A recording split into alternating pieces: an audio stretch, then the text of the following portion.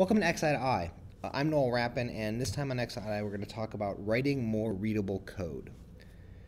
I think many of us have seen style guides for various languages. Some of us maybe even be on teams that sort of mandate their use. But I don't really want to go through a Ruby style guide line by line here. What I kind of want to do is go up a level and talk about what makes style guide principles useful. What are the underlying things here that we can talk about in terms of whether a piece of code is readable or whether a piece of code is not readable.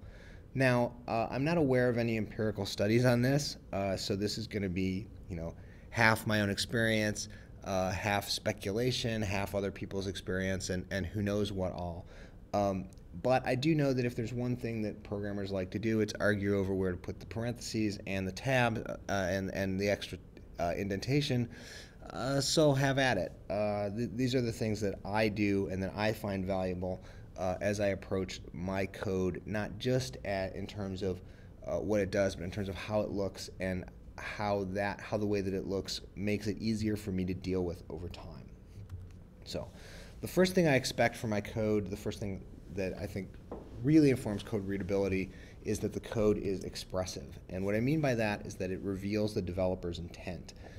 Primarily, this is done through naming. You want to have names that actually, for variables and methods, that have a strong relationship to what the variable or the method is actually doing. You want to try to avoid generic names, things like manager, process, call. If you're naming a class something manager, something process or processor, or if process is a method name, you might want to think a little bit more deeply about what the class or the method is actually doing and try to give it a more unique name.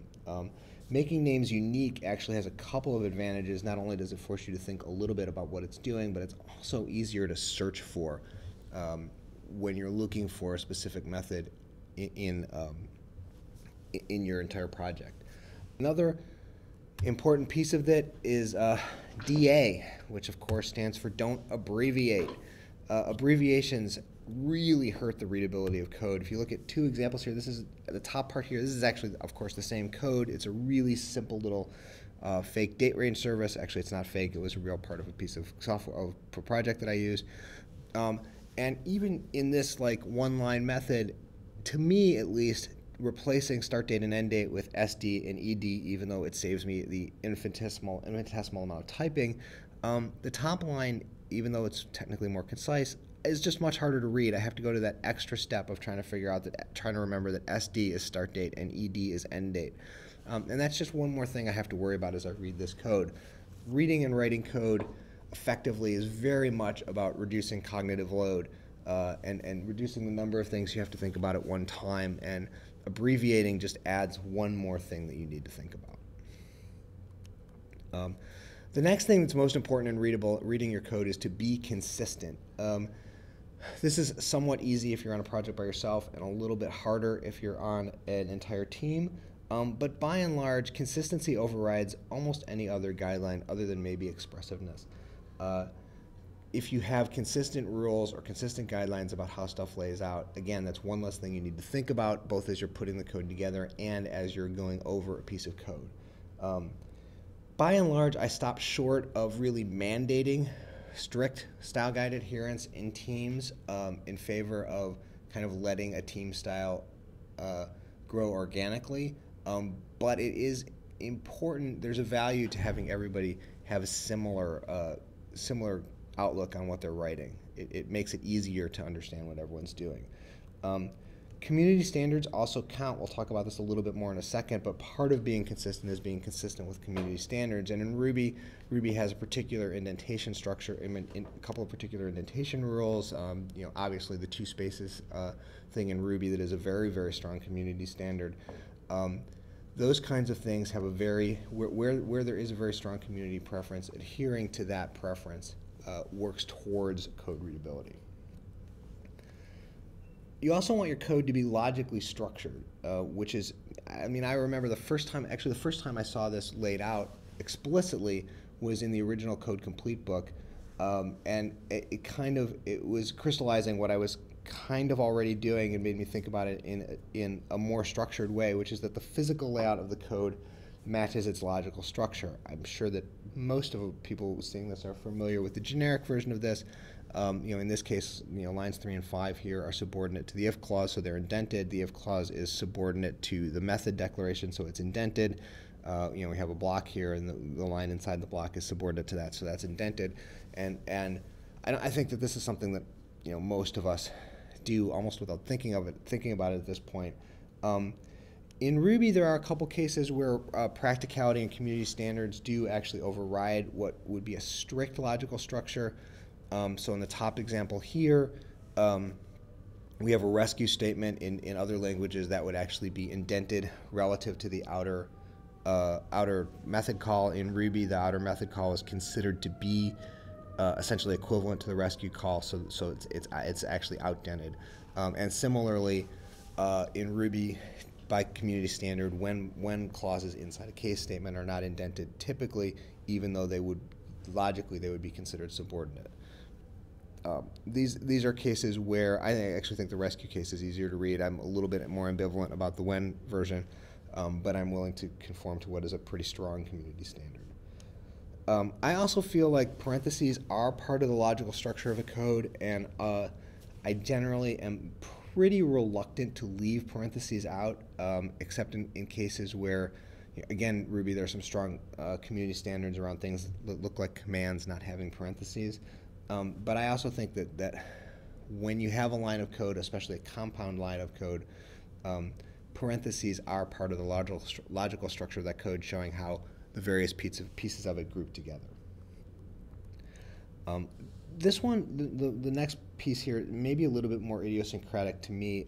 I prefer my code, as I sort of scan it, to be kind of uniformly dense, which is maybe a fancy, highfalutin way of saying that I prefer to keep to a fairly narrow 80 columns width. And I've heard the argument that the 80 column thing is an artifact of old days and old monitors, and that these days monitors allow you to have more 120 or 140 characters per line, depending, and that therefore we should. I actually find the 80 column thing to be more of a readability thing. It allows me to use a bigger font, which is one thing. But I also, if you look kind of at this sort of schematic here, in the top line, the top version here, we have some longer lines. Obviously, this is sort of made up, but on the blue code here has some longer lines and some shorter lines. And in that case, I find the shorter lines kind of disappear and become sort of hard to find and hard to scan. And I find it easier to scan code when it has kind of a uniform width, even if that makes it a little bit longer. That yellowish block here, each of these obviously indicating a line of code, where there's some more indentation but maybe a more uniform width. I find that easier to scan, and that may just be me, but I also find it hard to search for things like end markers and stuff like that's really far right on code. And so I prefer, again, to maybe put a principle behind what is a personal preference, a uniform sort of density. A tip here to make that more readable, a pure typographic tip, really, is to split a line early rather than late. If you look at the 3 examples here, the first example goes slightly over my 80 column ruler, and actually in practice I might just leave that alone. But if I chose not to, one example in the middle is I've basically broken it as late as possible.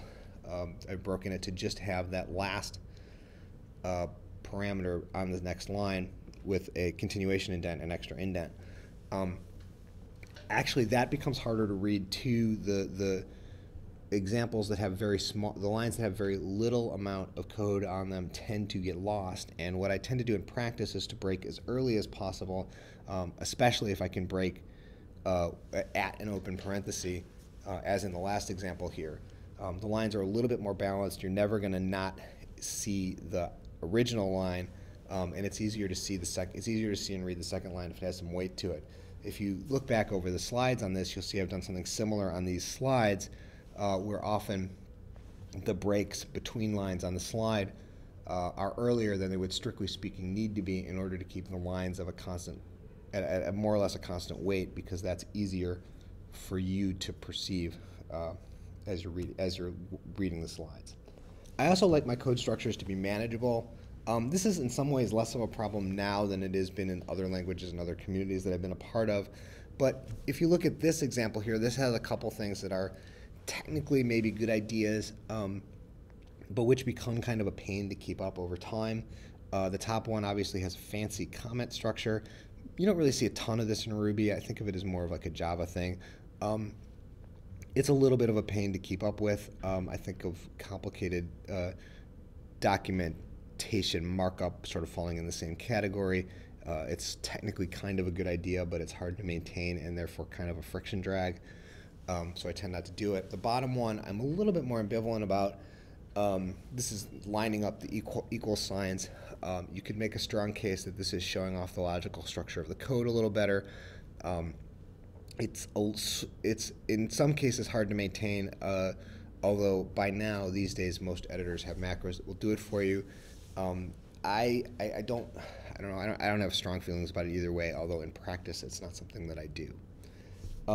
So I hope that was helpful or interesting or something, talking a little bit about code readability and the kinds of things that you can do to make your code easier to work with over time, strictly at a typographic and legibility level. If you're interested in more about TableXI, you can find out more information about us at www.tablexi.com or follow on Twitter at TableXI. If you're interested in more things that I do, including my book, Master Space and Time with JavaScript, you can find that at noelrappin.com, or you can follow me on Twitter at noelrapp. This has been XI to I from TableXI, and we'll see you next time. Hope you liked it. Thanks.